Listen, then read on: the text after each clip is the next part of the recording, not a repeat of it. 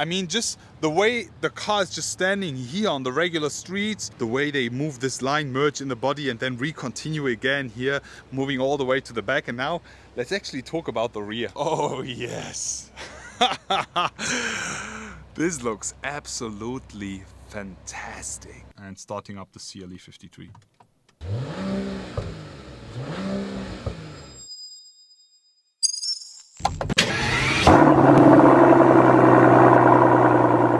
Hello guys, I am back today welcoming you all with this, and today is actually the day. Today we will be testing the all new 2024 model Mercedes-AMG CLE53. So as you guys know, Mercedes has discontinued both the C-Class Coupe and the E-Class Coupe, and they've given us this, the CLE. So with dimensions wise more of a E-Class Coupe, but in the inside, in the interior, it's more like a C-Class Coupe. But today we will be testing the all new AMG version of the CLE, which comes with a 6-cylinder. So let's get it on. Let me tell you more about the car. We will be doing a full walk around. We'll be talking about the interior, and then last but not least, we will be listening to the sound.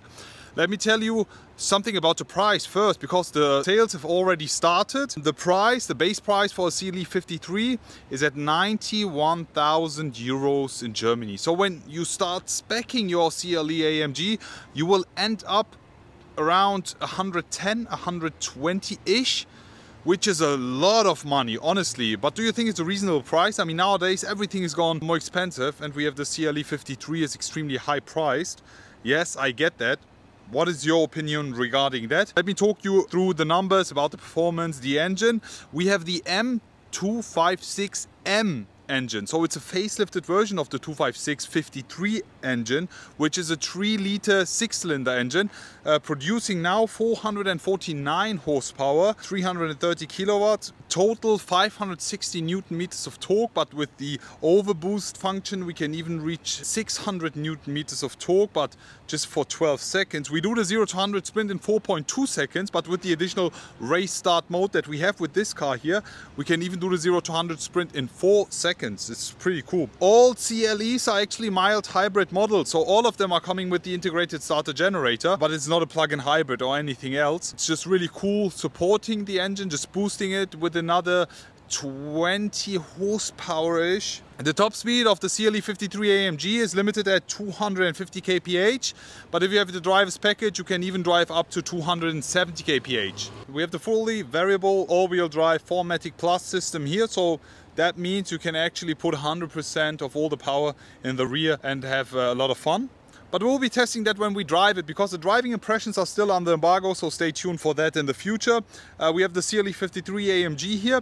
The exterior paint is called Alpine Grey and is one of the coolest colors you can go for. I really love the spec here. We have the night package, as you can see, and the night package 2 that I will be explaining you in a minute. So let's get it on. Let's start talking about this car. The stance, the look, I mean, just the way the car is just standing here on the regular streets of Spain with the sun hitting the car right there, it makes this look so good, honestly. The spec is a 10 out of 10, but there's actually something that I don't like about the spec, and I will be telling you.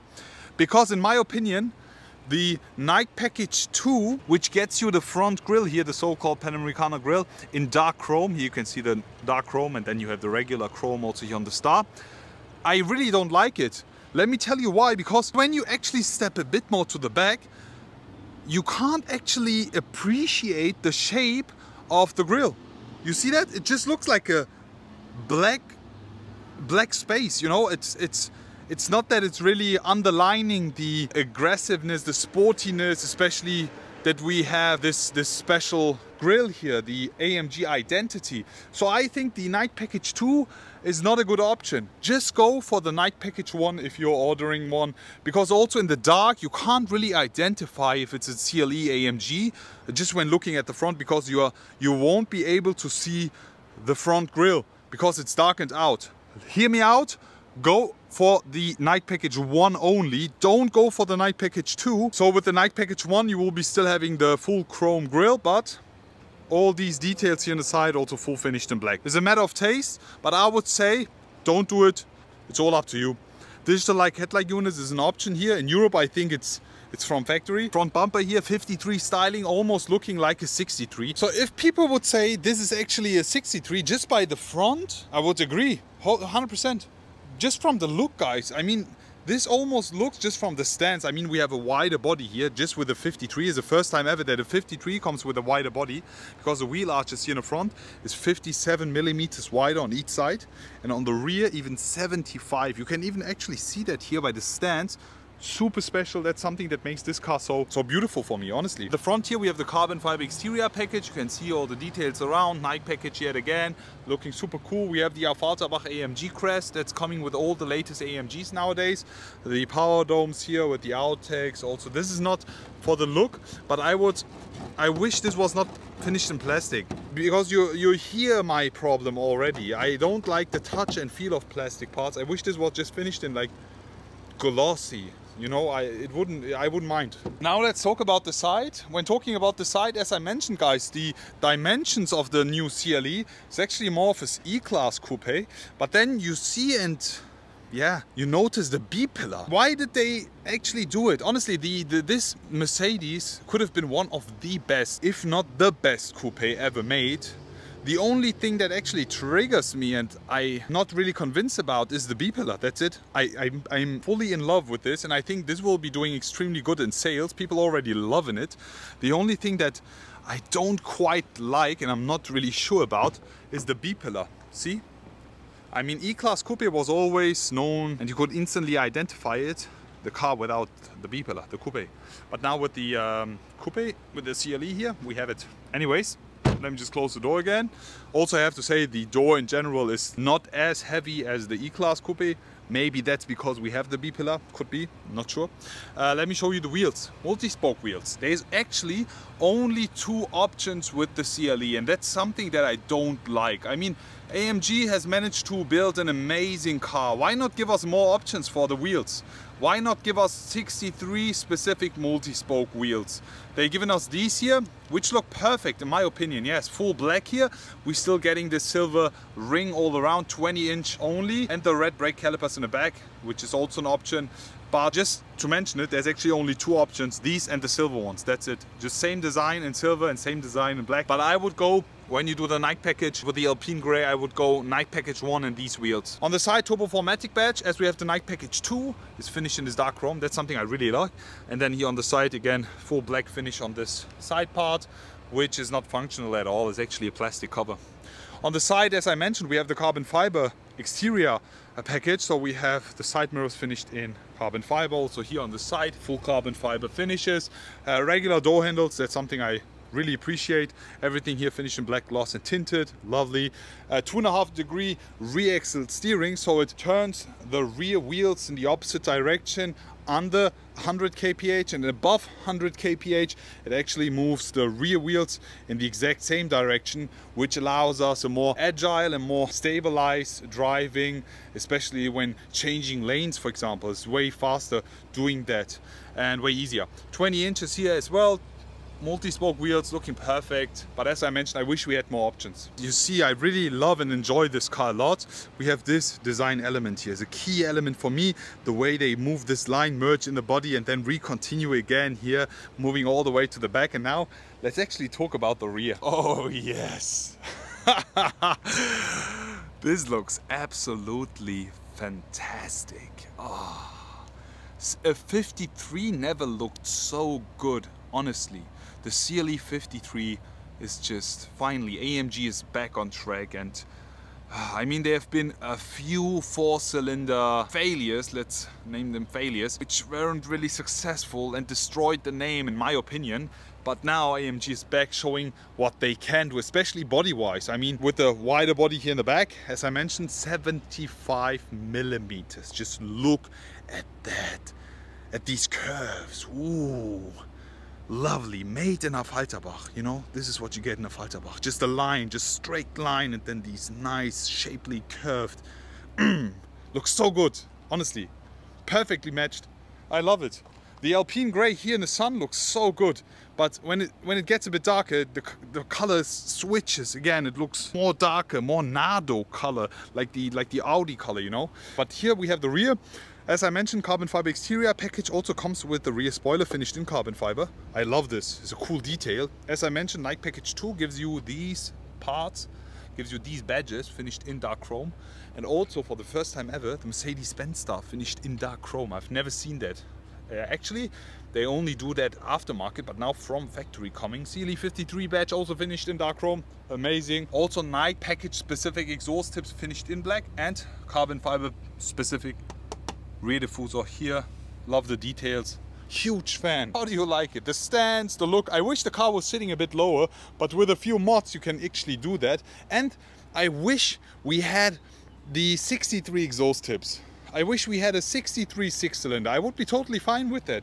I mean, I wish we had a 63 V8, yes, but I don't think they will ever do it. If they do it, this car would be It really reminds me of the W205 C63, the previous one, the previous generation, just from the stance, the look. And if there's something that Mercedes can do, it's coupes. They're so good in shaping the body, the design, interior, the look, and then just giving these cars to AMG to smash it off again and building even more beautiful cars. Lovely. Let's jump in the inside. Just turning the AC off, fully off for you guys, so you don't have these weird wind noises in the background. We actually have the latest gen Mercedes AMG steering wheel here. Looks pretty nice for me. I love that flat bottom here with the AMG specific emblem right over here. We have the steering wheel buttons, which I will be showing you in a minute. Full Alcantara Dinamica here on the side and leather finish on top and bottom. Huge fan. And then we have the carbon fiber interior package. As you can see here, we have the center display is complete, is really driver focused, as the display is actually tilted towards the driver with like 6 degrees if I'm not mistaken. Inside here, yeah, you get 2 USB-C charger ports. I've actually plugged in mine, and 2 cup holders, pretty cool, and then a wireless charging port for your phone. Lovely. And then just looking at these seats, these are actually the base AMG seats here. There's also an option to go with the bucket seats. These come with the Affalterbach AMG crest here on the headrest, looking really good. Honestly, the seat in general looks pretty nice. We have the AMG finish here also on the seat. As perforated leather, full black leather finish. It looks pretty basic and normal for me, but as I mentioned, you can go with the Dinamica, with the red details all around, or with the bucket seats. They look pretty cool. Apart from that, yeah, the back seats, we have less headspace. As you can see, you can actually sit here with max 2 people in the back. I would never do 3 people, except for like little children or something. Apart from that, yeah, latest MBUX infotainment system. You can actually download third-party apps, Vivaldi browser, Angry Birds, TikTok, YouTube, Zoom, have Zoom calls, but without the camera, just with the audio. Apart from that, we also have the AMG performance menu here, which also comes with the IWC watch. Just look at that, really cool and interesting animation. Huge fan. Then you have all the engine information here, which is not available yet. Let me just turn the... There we go.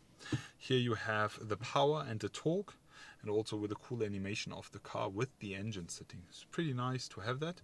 And also the vehicle information with a nice cool vehicle animation here. As soon as I, for example, move and steer, you see that here with the front and rear wheels. We'll be also demonstrating you that in a minute. On the steering wheel, as I mentioned, we have these steering wheel buttons. With these you can actually change the driving mode, starting from slippery, individual, comfort, sport, sport plus and race. So it's an optional race mode with the CLE53 AMG, which then does the 0 to 100 sprint in 4 seconds. Pretty cool. But now guys, let's talk. Let's just get it on and let's start with a sound check. Okay, the car is actually set. Sorry for all the reflections guys, the car is actually set in Sport Plus. There we go, the exhaust is on, as you can see here. Ignition is on, foot is on a brake, and starting up the CLE53. What a lame start. Honestly, I will restart the car. Sport Plus. Holding one shifter pedal with my thumb and starting up the car for an emotion start. What is this? Honestly, the startup is really bad. Just honestly speaking, it's extremely quiet. And what I've noticed is as soon as you start up, just try to hear that, okay? As soon as you start up actually, listen to the speakers. Listen to the speakers. I will just place the camera next to the speakers. Listen. You hear when the fake sound, the synthetic sound kicks in. And that's something I really don't like. Anyways, we are here to hear the car. 3, 2, 1. Let me just put both windows down. The car is actually warm. I mean, we have 27 degrees here in Spain. Listen to the sound.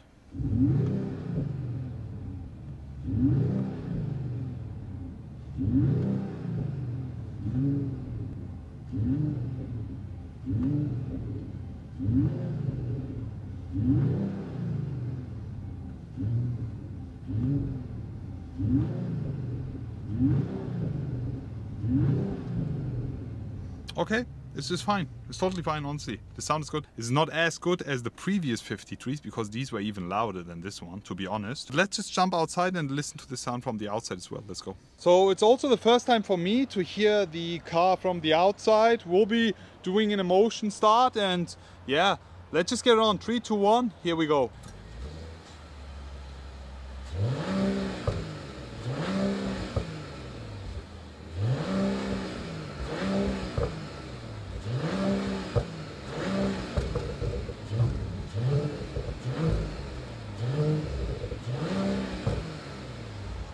Yeah, I am honest with you guys, the sound is pretty okay, but the startup is so quiet, honestly. Let's just start up the car again. Just listen to the startup. That's it. That's actually the car starting up. Even in a motion start, even when you like push the gas pedal a little bit, there's not a lot of sound, but when just revving it a few times, you hear it. So how do you guys like the sound of the CLE53 AMG? I have to be honest. Let me just rate it from 1 to 10. I would say it's a solid 6 out of 10. And I think while driving it's louder. What do you guys think? In this moment, we're talking about a pre-production car, it's a press car. And maybe the future cars will be a bit louder, not sure. It's not as loud as the previous 53 models, but it's fine, honestly. The sound from the outside is fine, from the inside is not as loud. We will be listening to how it sounds from driving the car in the inside, the feel, and I will be also putting a GoPro while driving just to capture the real outside sound for you. In the future, the driving impressions are still under embargo, so bear with me. What would you rate the sound from 1 to 10? Please share it in the comment section below. I'm already looking forward to see you all again and wish you an amazing day. I will be back.